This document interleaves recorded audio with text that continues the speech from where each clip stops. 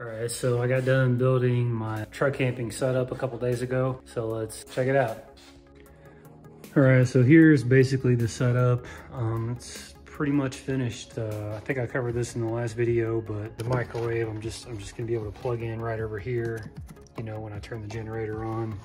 Of course, I got the supervisor who had to come in and check my work. But I built these two things right here. That's like just a little, I don't even know what you call it, little shelf thingamajig back there. Just made it out of scrap wood. This right here is about 48 inches wide, about 12 inches deep. It kind of conforms to the wheel well. But down here, I just got some noodles, ramen noodles and stuff. But you could put canned food down here, whatever. And then here's like a platform to sit laptop on or whatever.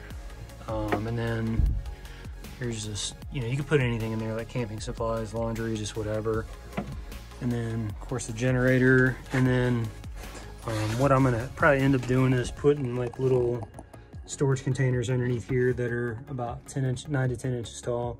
I've got some, and so underneath here is gonna be where any like camping equipment's gonna go, you know what I mean? And then I'll show you one reason why I made that cabinet as wide as I did. So here's the view from the tailgate. And I made that like, I think about 22 inches wide, just so I could fit a chair back there. So should be pretty comfortable to just, kick back and relax in.